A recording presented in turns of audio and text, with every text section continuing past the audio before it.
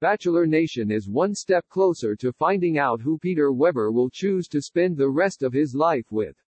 During part 1 of the Bachelor finale, Weber's final girls got to meet his parents, Barbara and Peter Sr., as well as his baby brother Jack. After a difficult meeting with Weber's family, Madison Prewett had a difficult conversation with Weber. But as Prewett was doing so, the Australian outback seemed to have other plans. Spoiler alert, this post contains spoilers for part 1 of the Bachelor season finale. Weber's parents first met Prewett when he brought her to their vow renewal. It was early on in the competition, but the Webers seemed to think Prewett was a good match for their son. When Barbara and Peter Sr. learned of Prewett's ultimatum, their feelings began to change. Before Prewett even arrived at their Australian villa, Weber's parents had their minds made up. Hannah Ann Sluss was the woman for Weber, as far as they were concerned. It's hard enough to be the second girl visiting with the Bachelor's parents, but even harder for Prewett because Weber's parents mistook her, sharing her heart, as an ultimatum. Prewett's final date with Weber took place after her awkward family encounter. The couple took a helicopter over Uluru, but not even a sacred rock could protect Weber from what was coming next. Prewett expressed over and over again how she loved Weber, but she could also clearly see how different they were from each other. That's when she decided to surrender. After their helicopter flight, Weber poured some sparkling apple juice for Prewett, further demonstrating their differences in lifestyle. Weber's mom made it clear to Prewett that Weber liked to drink, liked to party, liked to socialize.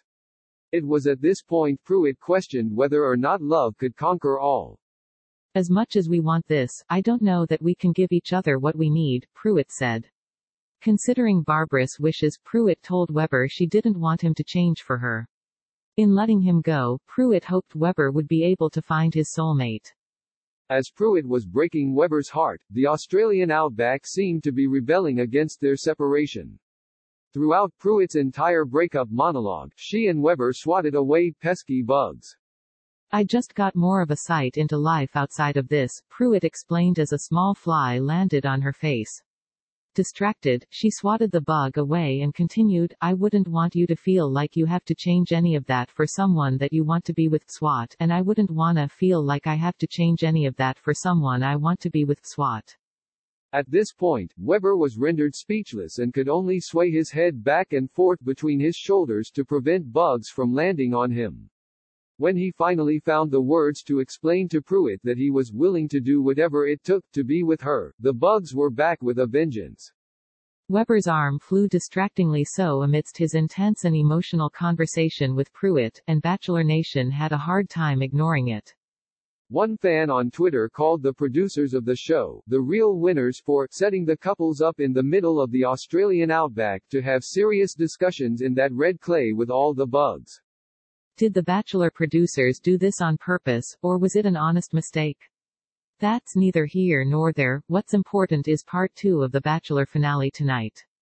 Will Prewett return to fight for love, will Weber settle for Sluss, or will something completely unexpected happen?